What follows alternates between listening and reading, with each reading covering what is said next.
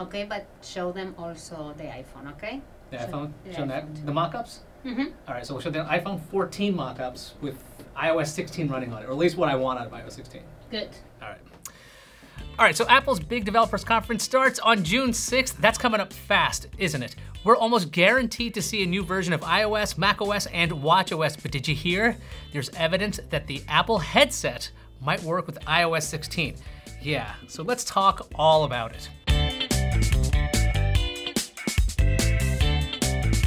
How do we know that there will be updates to iOS, macOS, and other software?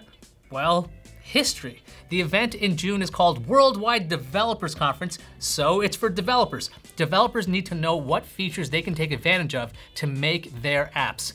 We've also gotten iOS updates at WWDC every year since 2013, so there's that track record. Sometimes we get hardware announcements because sometimes developers need to know what their apps are running on.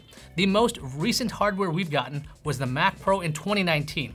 Before then was the 2017 introductions of the iMac Pro and HomePod. That being said, we're going to try our best to figure out what we can expect at WWDC using the power of many reports from a lot of different sources. This is the part of the show where I say none of what you're about to hear has been officially confirmed by Apple. If Apple did confirm this stuff, the title of this video would have been very, very different. So let's start with iOS 16. What could possibly be new about it? We've got this report by Mark Gurman at Bloomberg. He says we could be getting fairly significant enhancements across the board, including an update to notifications and new health tracking features.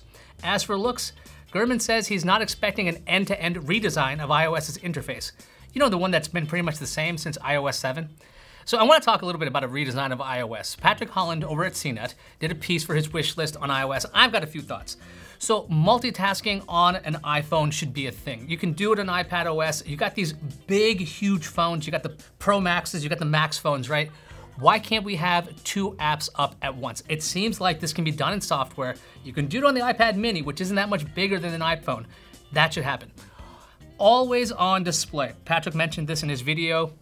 I still cannot believe iPhones don't have this. This can be done in software.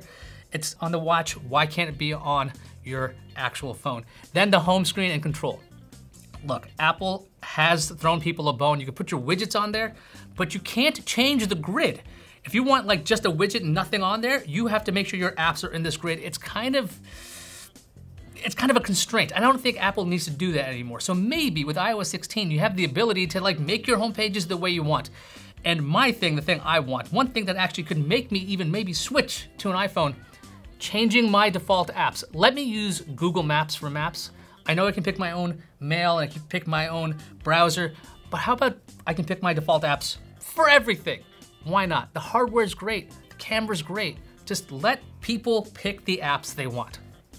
Back to Gurman's report. He says that the beta versions of iOS 16 are, quote, chock full of references, end quote, to the Apple headset and its interactions with the iPhone.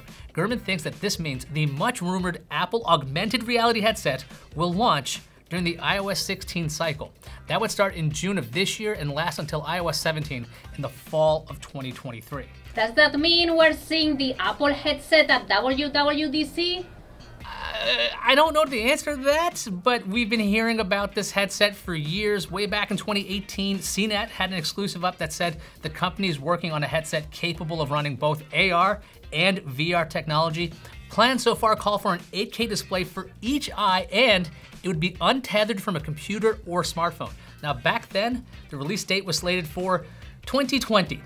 So stuff happened and we don't have this headset yet. Gurman's April 2022 report said that Apple had big plans to use WWDC 2022 as the launch for the headset.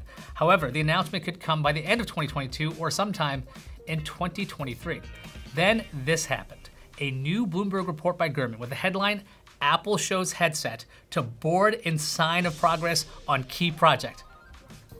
I know, right? He's got even more details about what this headset would be like. The headset would be running on Apple's Mac class silicon. There would be ultra high resolution screens. The first model would have both virtual reality and augmented reality. This particular model has been in development since 2015. Gurman says that there are around a whopping 2,000 people working on this project. The report also mentions a second headset that would be just augmented reality. Gurman goes into lots of details about internal pushback when it came to the development of Apple's headset, particularly pushback from former design chief Johnny Ive. Go check that out when you get a chance. So is the time right for Apple's headset to show up right now? I mean, look, Apple's been working on AR for years, like lots of years. You've had AR kits, you have the ability to work with augmented reality objects in an iPhone or an iPad. So the idea of having a headset isn't that far off. Developers need to see hardware if they're going to develop apps for that product. The question is whether the product is ready. It might not be ready, so I don't know if Apple's going to give a preview of the device, but I don't think they're going to have something for consumers to see for a long time. We should also be seeing a new version of watchOS. This would be watchOS 9. We turn again to the Gurman. He says that Apple is planning a new low power mode that's designed to let the Apple Watch run some apps and features without using as much battery life. Will we get a new Apple Watch at this event? That's pretty unlikely. Usually new Apple Watches arrive in the fall. There's a chance we could get new Macs though. A Bloomberg report says that there are 2 new Macs coming in the middle of the year or early in the second half. That timing lines up quite nicely with WWDC, right?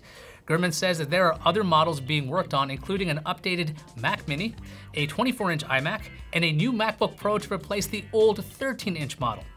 The Elec said that Apple is working on a MacBook with OLED panels. The report said that Apple would remove the polarizers from the screens.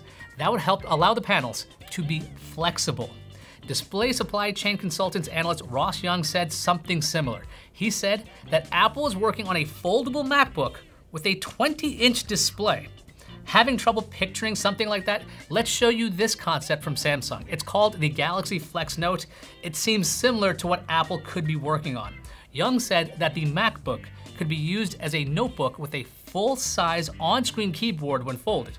It could also be used as a monitor when unfolded. What do I think of this? Look, I don't see Apple introducing anything hugely revolutionary until their entire Mac line is converted. Right now, we don't have an Apple Silicon Mac Pro. Okay, so once that's done, maybe then Apple will go ahead and go, new iMacs, new MacBook Pros, foldables. Until then, I don't see it happening. Apple is working on a couple of services according to reports. Services are always important since they give a company a steady source of revenue. A Bloomberg report from late 2021 says Apple is working on a way to break up payments. It says that the plan internally is called Apple Pay in 4. It would allow a person to buy something using Apple Pay on their device. Then, the person would have the option to pay for that thing in 4 interest-free payments made over a period of time. There's also reports of Apple working on a subscription service for the iPhone and other hardware products. This would not be buying stuff on an installment plan. Instead, you'd subscribe to something like an iPhone. The Gurman report said the company has discussed allowing users of the program to swap out their devices for new models when fresh hardware comes out. Neither of those payment services are official. Now, do I think Apple would unveil those kinds of things at WWDC? I think the timing is a little off for those kinds of announcements. I would think they'd be more at home at a consumer-focused event like the iPhone launch, likely in September. Okay, rapid fire time. What else could we see at WWDC? Apple should talk about the future where we don't have passwords anymore. Apple's a part of an organization called the FIDO Alliance. FIDO stands for Fast ID Online because they took the F from fast and the O from online and the ID from ID. That's not the point. The FIDO Alliance also includes Microsoft and Google. Their mission is to create a common sign-in standard that does not use passwords. This kind of stuff seems like something Apple would talk to developers about at WWDC. There are rumors about new AirPods Pro, but WWDC seems like the wrong spot for that. Look for that in the fall as well. What about the Apple Car? Somehow 2025 is the expected release date.